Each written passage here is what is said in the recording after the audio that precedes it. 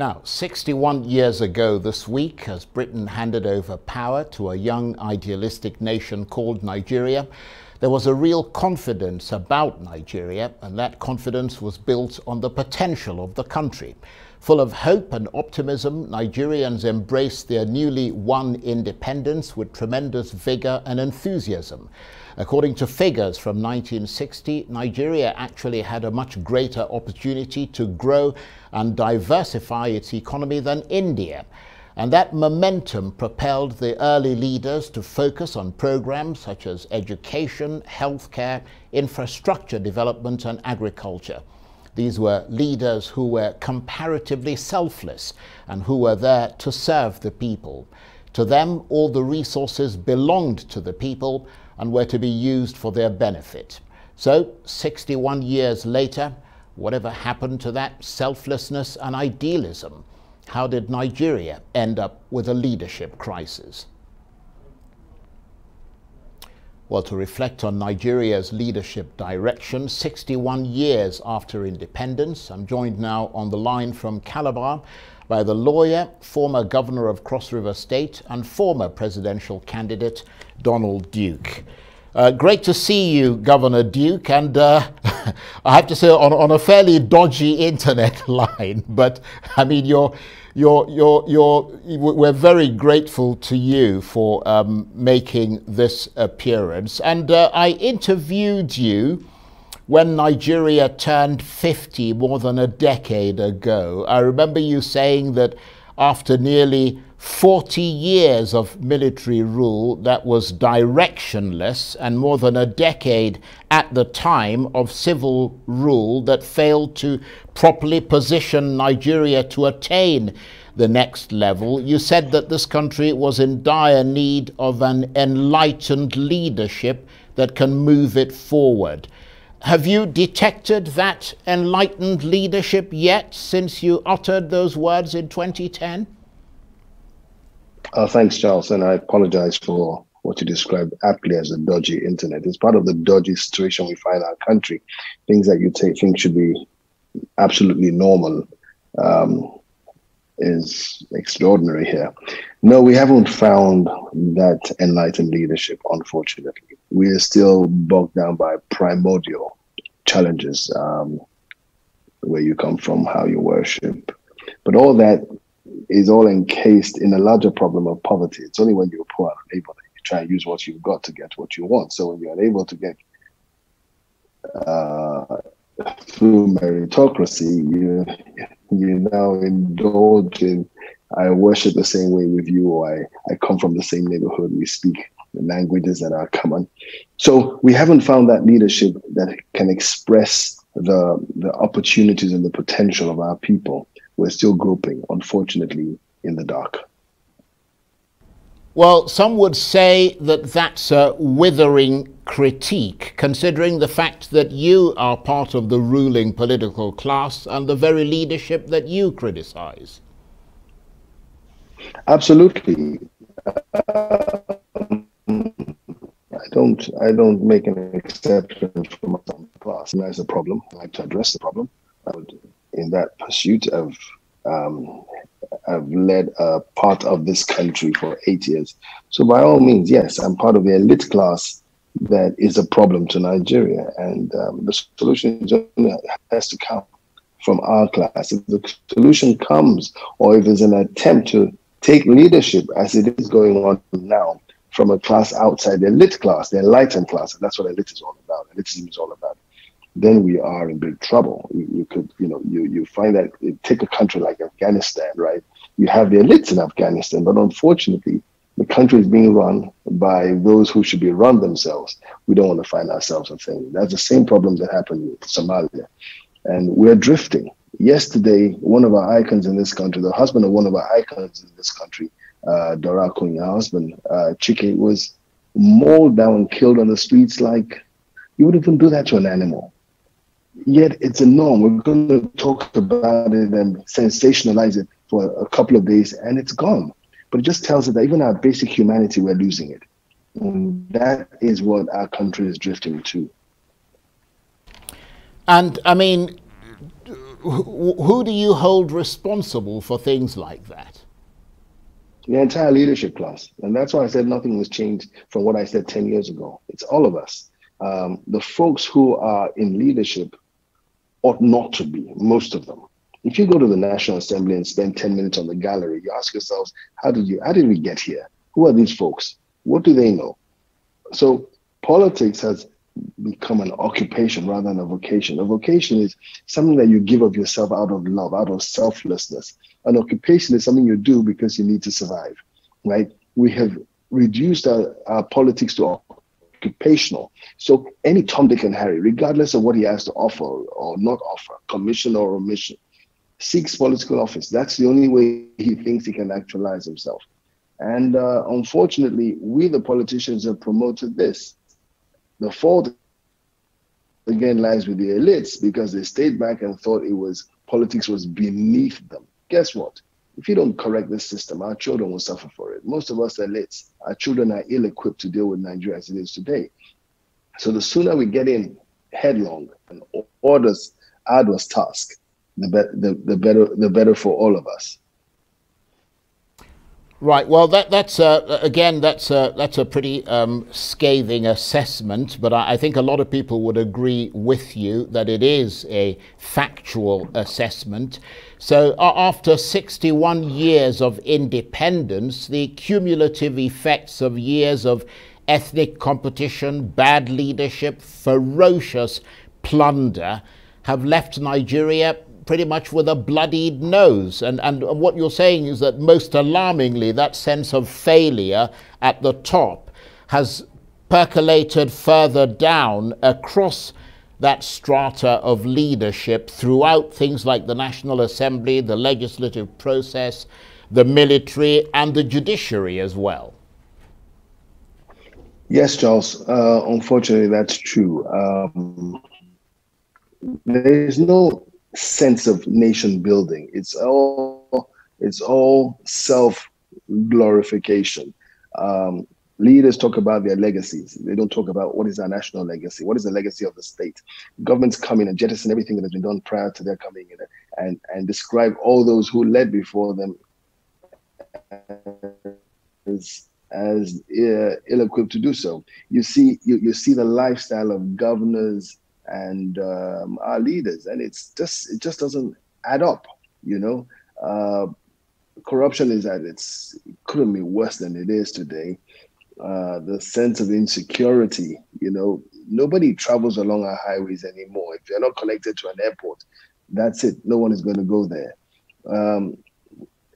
Could it be scarier than Somalia? Really, let's be honest with ourselves. In Somalia, there's a government, there's some semblance of administration, but nobody drives along the streets connecting or the highways to the other because you're not sure you're going to get there. That's no different from what is happening in our country today.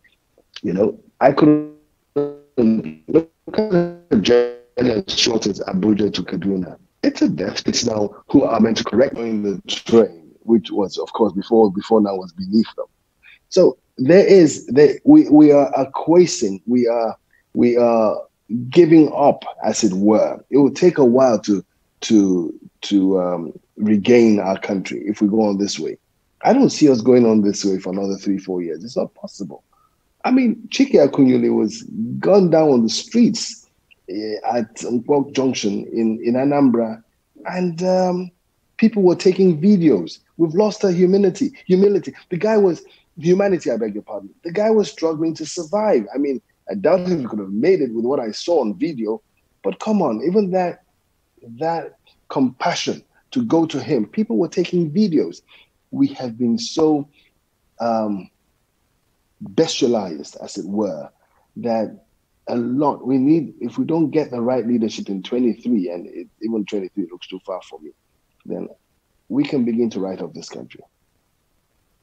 Well, that brings me to the next thing I was going to talk about, which is that upcoming 2023 election, all the divisions that we're seeing in this country, along ethnic and religious lines at the highest levels, northern governors appearing to reject power shift to the south, southern governors throwing the gauntlet down with regard to that, controversy swirling around open grazing. I mean, how alarming is all of that? Is that usual, or have ethnic relations worsened in Nigeria? And if so, how dangerous is that as the 2023 elections approach?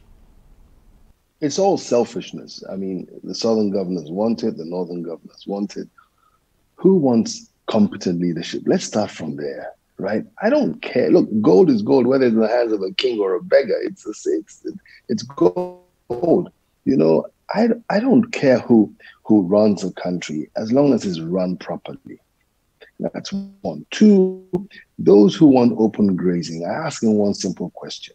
Would you like to be a herdsman? Wouldn't you rather be proud having a son who has a large ranch somewhere than having a son walk from one part of the country almost barefooted trying to graze cattle?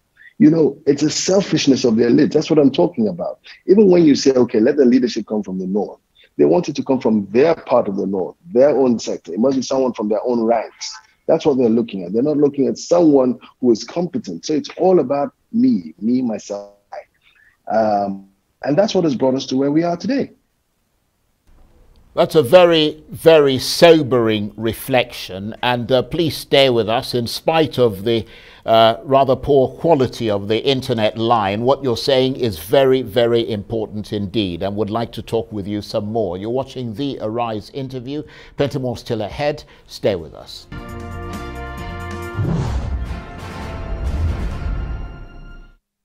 Now today we continue our exploration of the evolution of Nigeria as the country marks its 61st independence anniversary this week. Once a disparate collection of ethnic groups, Nigeria was amalgamated into one territory 107 years ago and turned into a distinct state in 1960. From an early British inherited parliamentary system of government to absolute imperious military dictatorship, to the point when democracy returned under what is supposed to be a free electoral system, today power is supposed to be vested in the people. But Nigeria is still experimenting with political and social equality, and the democratic spirit remains elusive. And with me, the former governor of Cross River State and former presidential candidate Donald Duke. He joins me on the line from Calabar on a fairly shaky internet line. We apologize for that, but he has a lot of very important things to say. And thank you very much indeed, Governor Duke, for staying with us. So as the next elections approach, picking up from when we where you stopped and we went on break, the political class is not talking about issues of poverty or economy or security as much as they ought to. I mean, the dominant discussion is about zoning and which ethnic nation is going to produce the next president. What's your stand on that? I mean, does zoning and regional politics drag this country back? Should the politicians be saying, let the best emerge, or should the issue of zoning remain critical in the interest of balance and fairness? Charles, it would be naive to discard zoning in a nation which is a contraption of various ethnic groups and religious beliefs, as you have mentioned. But what should be pivotal in all this is competence. Unfortunately, that is never mentioned in any political discourse. It's who is popular enough, as it were, to gather or garner enough votes. I think they're not mutually exclusive, zoning and competence. You can find competent people everywhere if you seek hard enough for it. But it's just become a populist thing. So there are folks who believe that they are the ones who have the name that commands recognition throughout the country. And that is sad. Let's go back to the conversation we had on cattle grazing, for instance, open grazing. I have a friend who has 4 kids who went through Oxford University. he's been in government. He comes from one of the most notable families from the northern part of the country, and he was supporting herdsmanship. And I said to him, I said, would you like any of your kids to be a herdsman? And he says no. Then why do you think that other kids should inherit that? Trekking with cattle across the country. So you see, whenever you criticize what is not what you think ought to be addressed, as long as it's from another part of the country, ethnic coloration comes into it. So, if it's the South, given, carries out, you know. Sorry, we lost you for a minute there, but given everything you've said about sort of the problems that are going on around leadership and all the issues around zoning and so on, do you expect the presidential election in 2023 to be vicious and vengeful? Well, the signs are all there. We're hoping that things would change. A lot will depend on the current leadership under President Muhammadu Buhari. He has to intervene and make sure things go right. You see, you have the INEC, for instance, saying that they can conveniently carry out electronic voting, but the power that the government in power says no, you cannot. If the Independent Electoral Commission says they can do this, where does the government get the competence to say that they cannot? That already raises questions. If a government should rather say, look, how do we ensure that what you say you can do is done, because it's the ideal thing to do at this stage. So how do we ensure that you succeed? And not, no, let's go back to what we've been doing in the past that has never come out with unquestioned results. So it's again born of selfishness. Let's use this. And you see, when you carry out an election, it's like a judgment. In law, justice is not only meant to be done, but seen to be done. In political parlance, an election should be transparently open. Nobody should question it. Questioning an electoral result should not be the norm. It should be an aberration. Governor Duke, I'm very, very sorry to interrupt you, but we're literally out of time, and the line is getting even more shaky. Donald Duke there talking to me from Calabar.